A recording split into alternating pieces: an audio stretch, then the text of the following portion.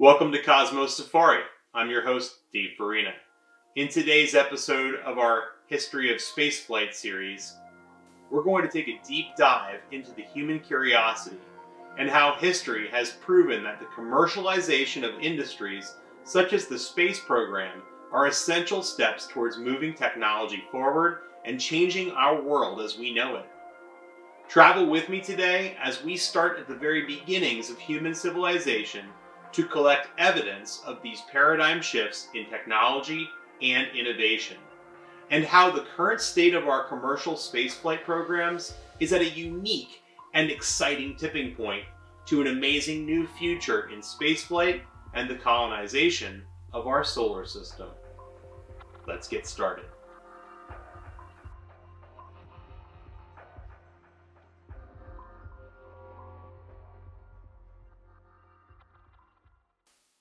Since prehistoric times, humans have had an enduring curiosity to understand what lie beyond. What is over that next ridge?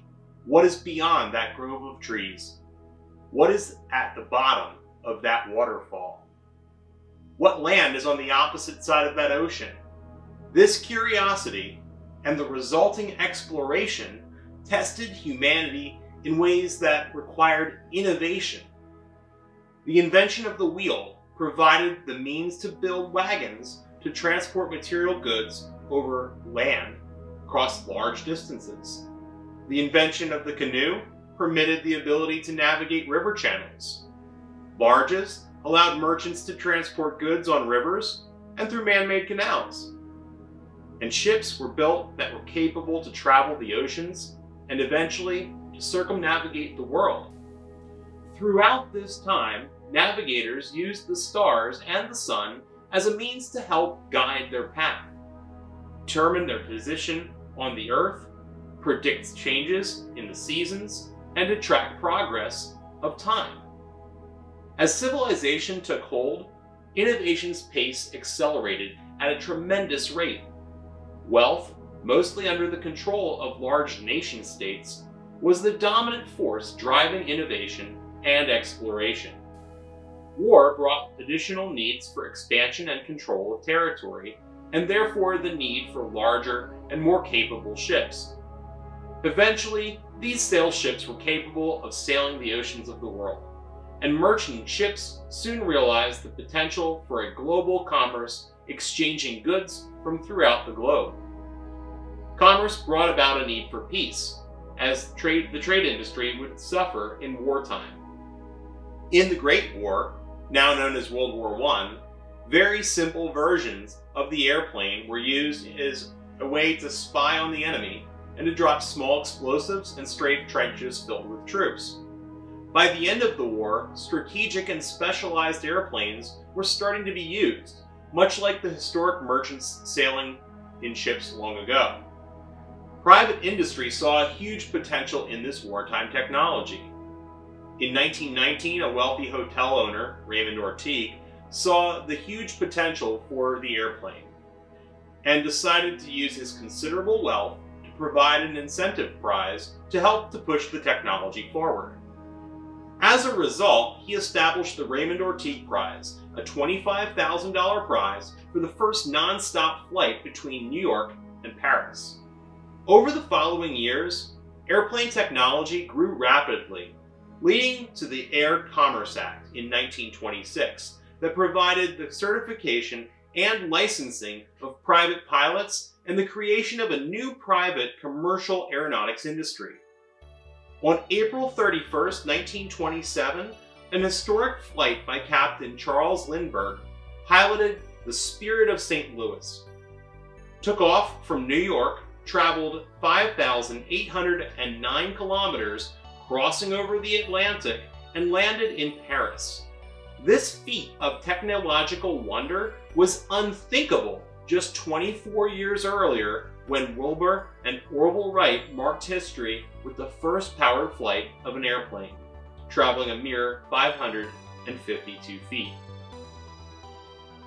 By the 1930s, the commercial airline industry was conducting transatlantic flights with passenger air travel in seaplanes, such as the Yankee Clipper in 1939. These enormous strides in commercial flight provided the means to travel for non-military private citizens for the price of a ticket.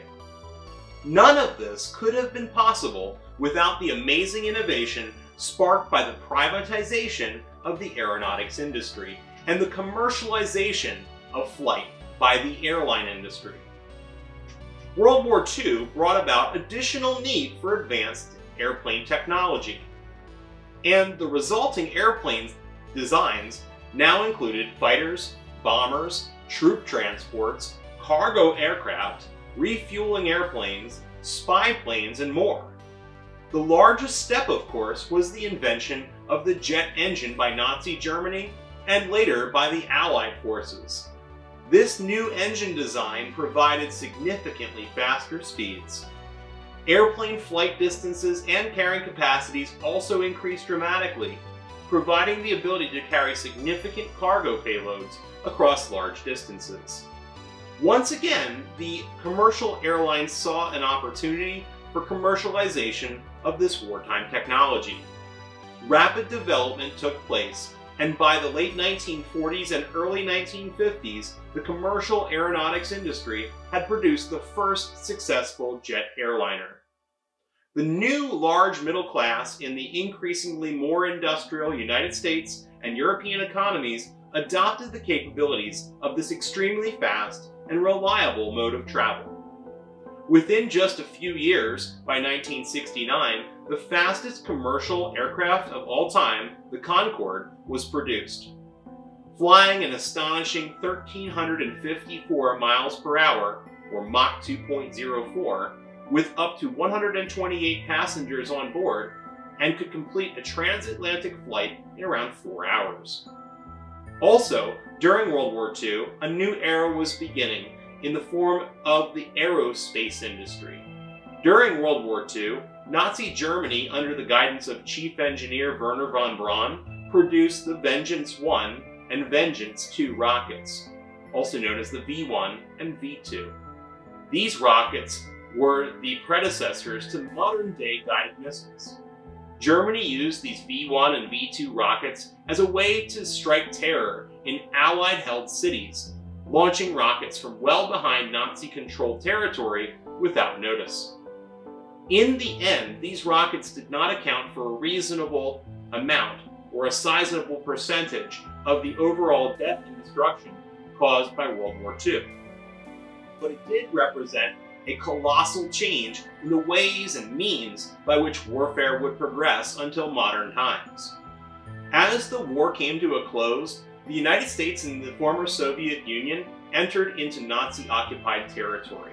They systematically rounded up scientists and technology related with the Nazi war machine, including the rocket scientists and technology, including entire fully capable V1 and V2 rockets. After the war, much of the help from former Nazi regime scientists, the United States and Russia continued to compete against one another. Starting in 1946, the National Advisory Committee for Aeronautics, or NACA, experimented with rocket-powered airplanes such as the Bell X-1 and pushed the boundaries of jet-powered supersonic flight. In 1957 and 58, for the International Geophysical Year, a challenge was placed to launch an artificial satellite. Shortly after this challenge was proposed, the Soviet Union launched the first artificial satellite, Sputnik 1, into orbit, and the space race had begun. On July 29, 1958, the United States formed the National Aeronautics and Space Agency, or NASA, out of the former NACA agency. Early efforts by NASA lagged significantly behind the Soviet Union. In its earliest days, the space race was less of an attempt to reach space and more of a way of providing evidence of the capability of intercontinental ballistic missiles, or ICBM, technologies, capable of launching and delivering nuclear warheads from land-based and sea-based platforms from anywhere in the world to any other place in the world. This capability, although once again a result of wartime technological development, sparked the potential for the use of this technology for exploration. On September 12, 1962, John F. Kennedy, on the campus of Rice University in Houston, Texas, provided one of the most famous speeches of all time. In the speech, which is now known as the "We Choose to Go to the Moon" speech, outlined President Kennedy's vision for a new era in modern space flight and space exploration. He set a goal to put a man on the moon in the next decade, and to do this because, quote, "because that goal will serve to organize and measure the best of our energies and skills," unquote. Kennedy understood the power of having a goal, a challenge to bring out the best in humanity. The same sense of curiosity that drove early humans to explore what was over that next ridge, what was behind that grove of trees, and what was at the bottom of that waterfall, or across that ocean, it also drove us to explore our closest celestial neighbor, the moon. Following President Kennedy's speech, the nation got behind this idea full force, and on July 20th, 1969, NASA landed the first man, Neil Armstrong, on the surface of the moon. Unfortunately, President Kennedy did not have the opportunity to witness the goal he set forth due to his assassination on November 22nd, 1963. The Apollo program lasted a total of 17 missions and resulted in 6 successful landings on the moon. 12 men walked on the surface. The inspiration of the Apollo program had run its course. The nation was weary of the large cost of the missions, and the space race had been won symbolically in the hearts and the minds of the general public. NASA's funding, public interest, and mission goals waned in the years post-Apollo. The space program refocused on low Earth orbit missions, using the space shuttle to build the International Space Station, or ISS. The ISS, now fully constructed, continues to operate to this day. The space shuttle flew a total of 135 flights, with 2 unfortunate accidents: STS-51L with the loss of the Space Shuttle Challenger and the crew 73 seconds into launch, and STS-107 with the Space Shuttle Columbia, which disintegrated upon re-entry, loss of both the spacecraft and the crew. The Space Shuttle program officially ended with the last flight of the Space Shuttle Atlantis in 2011. Unmanned NASA programs continue to explore the universe and the solar system, traveling throughout the solar system with orbiters, landers, and rovers. NASA science continued to explore our own Earth, as well as Earth-facing satellites, to help understand Earth's weather patterns, ocean surface temperatures, sea ice extent, climate, forest fires, rainforest canopy densities, crop yields, farm fields, and even ancient ruins, just to name a few. Through this remote sensing, NASA scientists uncovered unexpected concerns with an Earth undergoing change. Our climate is rapidly changing, and the warming of our planet through the use of carbon-emitting processes, primarily our use of fossil fuels. NASA also launched numerous space-based telescopes to study the depths of our universe. The now famous Hubble Space Telescope, deployed by the Space Shuttle, has provided awe-inspiring images of our cosmos that have inspired new generations of interest in space science.